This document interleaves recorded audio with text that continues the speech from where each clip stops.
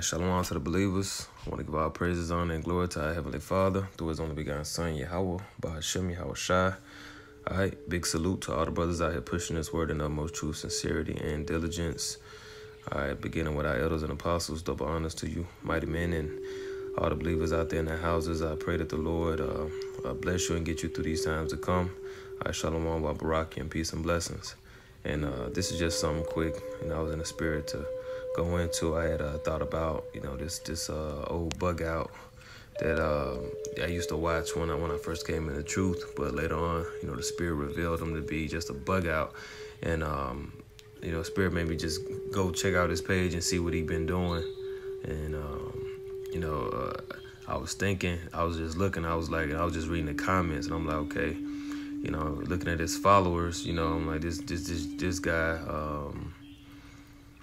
for someone that's not, in the spirit of YAHAWASHI, they would think this guy to be a man of the Lord. But this guy here, he's not in the clear, man. Like, he still hasn't repented, and he's committed a great offense. All right, and that great offense is offending the little ones, okay, of the Lord. And the scripture came to me, the parable in Matthew the 18th chapter, where it talks about the greatest in the kingdom. And I just thought about that, and I had wanted to go into that, all right, to, just to remind you to be careful of who you offend, okay, because that dude there said some offensive shit, you know what I'm saying? He called the various brothers included, which is you have elders in the Great Millstone Boston camp that he was, speaking of. He called them, I don't want to say the word because you can get flagged, but he called them the F word that rhymes with rabbits, okay? He called them that, and amongst other things. And yeah, so I thought about this parable. So I'm going to go ahead and bring it out. This is Matthew 18:1. Just again as a reminder to be careful what you say and how you conduct yourself out here, and be mindful of what you say. You don't want to offend the servants of the Lord. All right, this is Matthew 18:1. At the same time came the disciples unto YAHAWASHI, saying, Who is the greatest in the kingdom of heaven? And YAHAWASHI called a little child unto him and set him in the midst of them, and said, Verily I say unto you, except ye be converted and become as little children, ye shall not enter into the kingdom of heaven. Whosoever therefore shall humble himself as this little child, the same is the greatest in the kingdom of heaven. And whoso shall receive one such little child in my name receiveth me. But whoso shall offend one of these little ones which believe in me, it were better for him that a millstone were hanged about his neck, that he were drowned into the depth of the sea. Woe unto the world because of offenses, for it must needs be that offenses come. But woe to that man by whom the offense cometh! Exclamation point. Wherefore, if thy hand... Matter of fact, let's stop there. And I'm going to start at the top again. I want to get the NLT version.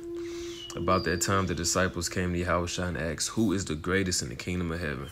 YAHAWASHI called a little child to him and put the child among them. Then he said, I tell you the truth, unless you turn from your sins and become like little children, all right, and little children represent humility, you will never get into the kingdom of heaven. Okay, why? Because you have to, well, we're all the Israelites are going to experience the kingdom of heaven, but in order to make it there on this go, all right, when the Lord comes back, beginning now, you have to become humble. You have to become like a child. You have to be a sponge for righteousness, a righteous sponge. You have to be able to be corrected, be rebuked, be taught, be instructed, right, by men that are even younger than you. You have elders in this truth that's 29 years old, you know what I'm saying? And they got men in their camp in their 30s or, 10 years they're senior. So you have to become as a little child. Verse 5, and anyone who welcomes a little child like this, all right, anyone who welcomes someone humble, okay, like this on my behalf is welcoming me. So by receiving these humble men out here in this faith, you're receiving the Lord. But if you cause one of these little ones who trust in me to fall into sin, it would be better for you to have a large millstone tied around your neck and be drowned in the depths of the sea. Let's look up a millstone.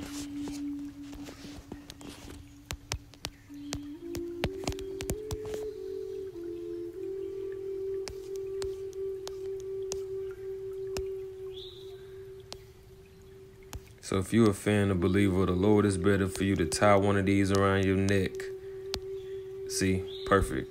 And the Lord is telling you it'd be better for this to happen to you if you offend one of the little ones of the Lord, okay, one of His believers, one of the humble children that serve YAHAWASHI. And I might use this as a thumbnail. Yeah, that's bad right there. Okay, but if you cause one of these little ones who trust in me to fall into sin, it would be better for you to have a large millstone tied around your neck and be drowned in the depths of sea. What sorrow awaits the world because it tempts people to sin. Temptations are inevitable, but what sorrow awaits the person who does the tempting. All right, let's keep reading. And I was reading this too. I like this little thing here. It says, so if your hand or foot causes you to sin, cut it off and throw it away. It's better to enter eternal life with only one hand or one foot than to be thrown into eternal fire with both your hands and feet. And if your eye causes you to sin, gouge it out and throw it away. It's better to enter eternal life with only one eye than to have two eyes and be thrown into the fire of hell. So whatever things that are, hindering you from or tempting you to to go the path opposite of this truth, you need to cut it out. You need to remove it. Okay, you need to get rid of it, man, because temptation is out here, and temptation is tough. You know what I'm saying? You might think, well, if I can put myself in this tempting situation, but I can, I ain't gonna fold. That, hey, it's you gambling, you rolling the dice, because many fall to temptations. Many fall to temptation. That's why the Lord's Prayer.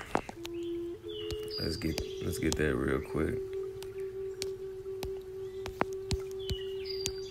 Matthew 6.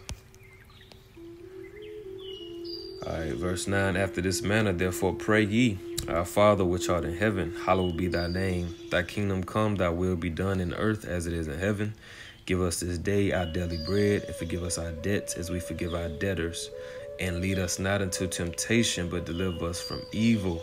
Okay, lead us not into temptation. Why? Because you don't want to be led into temptation. You don't want to be tempted, because what is Satan known as? He's known as the tempter. Matthew 4:3.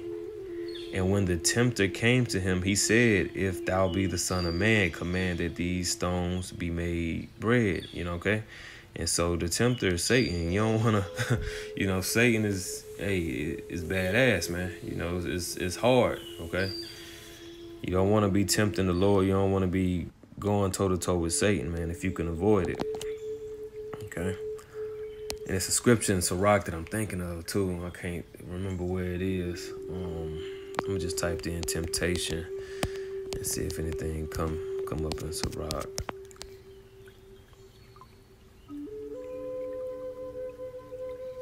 Well, let's get this. Sirach 3:1, which is Ecclesiasticus in the Apocrypha. There shall no evil happen upon him that feareth the Lord, but in temptation, even again, he will deliver him, because deliverance from temptation comes from the Lord. All right, let's get it. 1 Corinthians, the 10th chapter. All right, because you get put in these temptations. If the Lord ain't with you, okay, you'll be taken by him. All right, 1 Corinthians 10:13. There hath no temptation taken you but such as is common to man, but the Most High is faithful, who will not suffer you to be tempted above that you are able, but with the temptation also make a way to escape, that ye may be able to bear it. All right, so YAHAWASHI makes the way for you to, get through these temptations. All right, so let's get back to Matthew, the 18th chapter, and verse 10. And the KJV says, take heed that ye despise not one of these little ones. Say that again. Take heed that you despise not one of these little ones. For I say unto you that in heaven their angels do always behold the face of my Father which is in heaven. So the little ones have angels. Okay, it says they're angels, right? Let's go to Psalms, the 34th chapter. Verse 7, it says, the angel of the Lord encampeth round about them that fear him and delivereth them. Okay, so the little ones, okay, they have angels around them, man. And they're beholding everything that's going on here. So going back to, you know, this dude and many like him who have offended the prophets, you know, that has come before the throne, man. And judgment is going to come on these guys, man. And this dude ain't repented. He ain't made no videos apologizing. You know, here it is. He was calling, you know, the men of Great Millstone, calling them rabbits and, you know, all these other things and saying all this wickedness and shit. You know, he hadn't repented, you know. And here it is. He bugged out doing 2-hour sit downs in his living room. Just crazy. The manna test. Here it is. He you know, mushrooms, thinking getting high on this psychedelic drug called mushrooms was the manna, you know, that was spoken of in the book of Exodus. The PMS hyenas can't stay. See, PMS, calling members of GMS, PMS, got Elder Apostle the Hall and his woman there. So this dude has offended the little ones of the Lord, and the angels that encamp around these men, okay, they giving a report up, man. And people like that are going to have to answer for this. Again, let's get the NLT, Matthew 18:10. It says, beware that you don't look down on any of these little ones. This is Lord giving you sound advice. This is wisdom. This is things you should take heed to. Beware that, and I'm speaking to myself too, beware that you don't look down on any of these little ones. For I tell you that in heaven their angels are always in the presence of my heavenly Father. You see? So, hey, man, take heed not to despise these little ones. Take heed not to offend these little ones, no matter what these men look like, how they appear, okay, how low, how, you know what I'm saying, how poor they may appear to be. The Lord is dealing with that. You know, he's dealing with the low, the filth of this world. He's not dealing with, you know, the best that this world has to offer. Okay, Harvard educated, multiple degrees, you know, all these multiple investments, a homeowner, okay, been on his job 15, 20 years, whatever. You know, the Lord ain't dealing with that. The Lord is dealing with the poor and the needy. Let's get that, because King David spoke of that a lot. For I am poor. Let's see.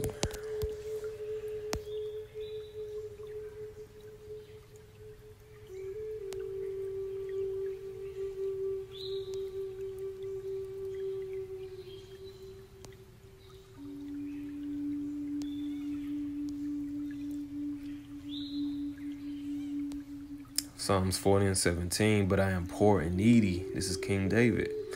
And King David was a man after the Most High's heart, okay, as it's written, all right? The Most High loved King David. You know, his name David, Dawadah, means beloved, okay? But I am poor and needy. So King David is referring to himself as poor and needy.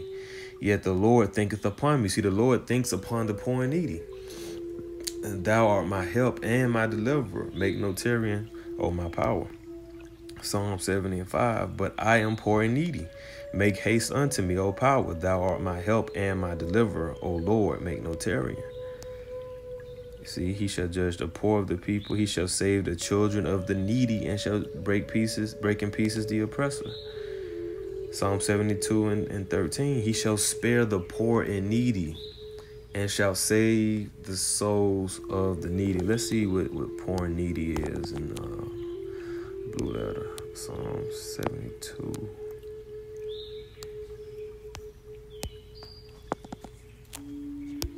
and 13. Poor is Dal, needy is Abayawan.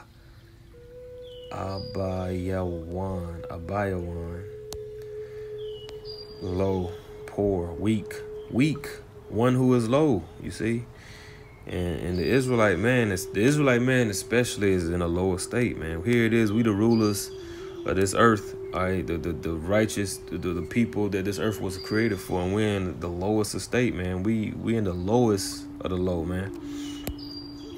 The poor and the needy. Needy is Abayawan, which means needy, chiefly poor, needy person. We need the Lord. We need salvation. Subject to oppression and abuse, needing help, deliverance from trouble, especially as delivered by the Most High. General reference to lowest class. And the lowest class in the United States are the African Americans, so-called African Americans, so-called Hispanics, and so-called Native Americans, man. Why you think foreigners coming from all over the earth and they way ahead of us, man? Here it is. Saeed just came here 2 weeks ago and he already setting up shop in your neighborhood. All right, we the lowest class, man. So we are those look, destitute, beggar. And when you go on these interstates, all right, when you get off these interstates, what do you see? You see Jakes on the corner with these signs asking for change. All right, we're in a destitute, begging position, man. The poor and the needy. All right, and in this position, we're supposed to be in a humble, childlike spirit. You know what I'm saying? And those are who the Lord are dealing with. I'm gonna go ahead and get my last one, since I mentioned it. Filth. See filth. See what comes up there. 1 Corinthians 4:13. Let's get that. 1 Corinthians 4:13.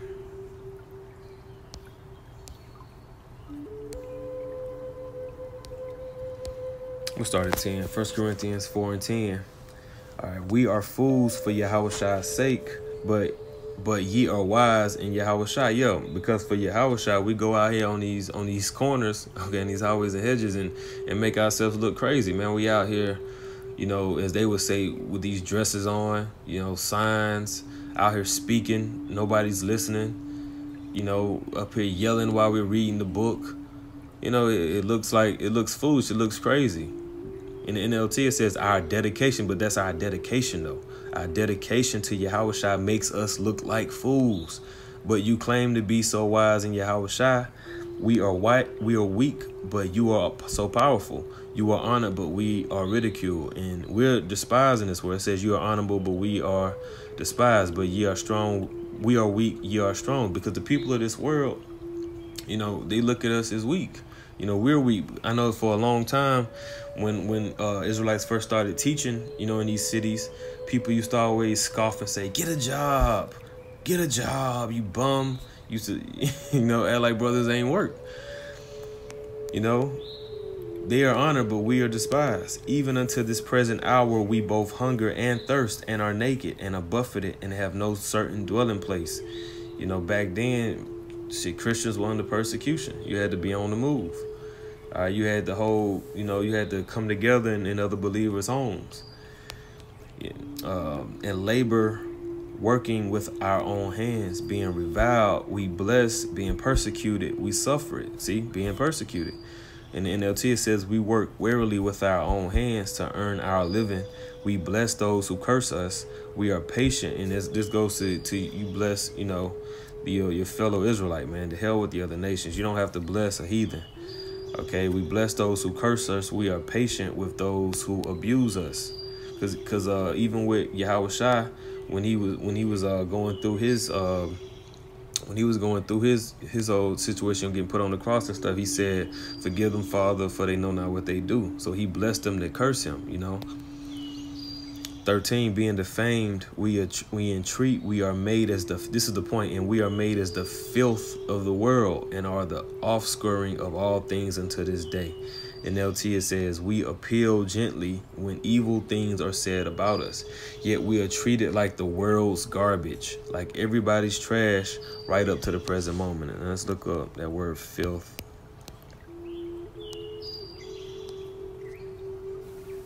Strong's G 4027. Perikatharma. Okay, Let's get. This comes from compound root word. Refuse. The most abject and despicable men. About on account of. Damn, it took me all the way back. Hold on. 1 Corinthians 4:13. The filth.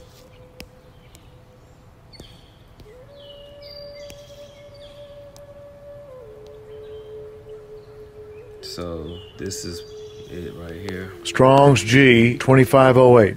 Kathairo. Kathairo. Kathairo, to cleanse of filth, impurity, metaphor from guilt to. So, not really telling you nothing there, but the NLT says it plain. All right, we in the fame, we in treat, we are made as the filth of the world, man. All right, we're treated like the world's garbage.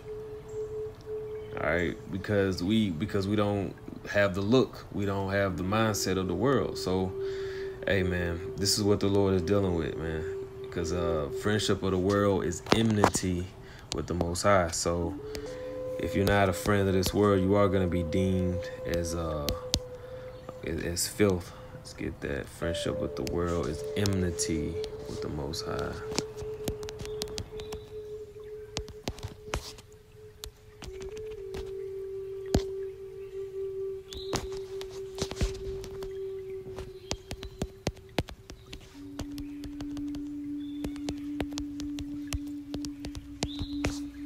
James 4:4. Ye adulterers and ye adulteresses, know ye not that friendship of the world is enmity with the Most High? Let's see what that says in the NLT.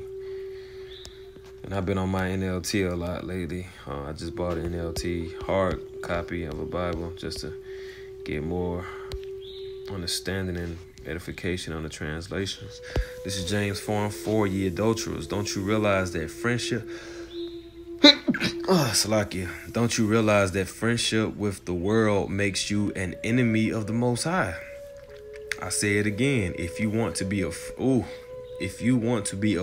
of the world, you make yourself an enemy with the Most High, because YAHAWASHI is against this world, man. All right, and hey, the plagues are coming. Here it is. Most of the country is in ice. It's cold as hell. Record temperatures in Dallas and Texas. Millions without power, and it's freezing, you know, and this is part of those great miseries coming upon the world for their great pride. All right, 2nd Esdras 8:50, and I'm gonna go ahead and end there, man, because I can just keep going, but I'm gonna go ahead and end there. I didn't want to go off into nothing else. I just wanted to make the point at St. Matthew 18th chapter. All right, the greatest in the kingdom are the little ones. All right, be careful not to offend those little ones. I want to give all praises, honor, and glory to Yahweh Shem Yahawashi. Shalom.